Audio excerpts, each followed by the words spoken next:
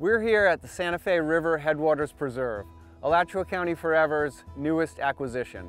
45% of this property is in the strategic ecosystems. 25% of this property is in the outstanding waters of the Santa Fe River. The Santa Fe River project area is the highest priority for the Alachua County Forever acquisition program. Approximately 58 acres of this parcel contributes towards the Santa Fe River watershed.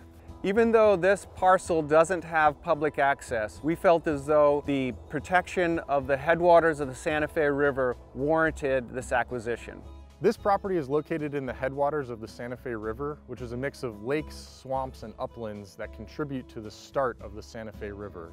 That entire river system is designated as a special water within the outstanding Florida water system, and about 50 acres of this property are included in that designation. This property also is part of the statewide Ecological Greenways Network, which is a corridor to protect critical linkages between existing conservation areas to help buffer from some of the development and leave an area of not just wild habitat, but corridors for wildlife to move up and down the peninsula and across the panhandle. Previous to the county ownership, the landowners here had timber planted on all of the uplands of this property, and it was harvested several years before the county acquired it. Prior to that, on certain portions of the property were more intensive agricultural uses, what appears to be row crop agriculture. All of what remains at the point of county acquisition does appear to at least have some of the intact flatwoods plants that we would expect to see in the understory of that community.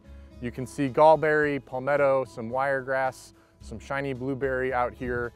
All of those are really essential elements to mesic flatwoods. Over the years, county staff will add longleaf pines to the mix. We will do regular controlled burns, monitor for and treat invasive species, and work towards restoring this mesic flatwoods community. And that's something that visitors to our Lake Alto Preserve in the Waldo area will be familiar with.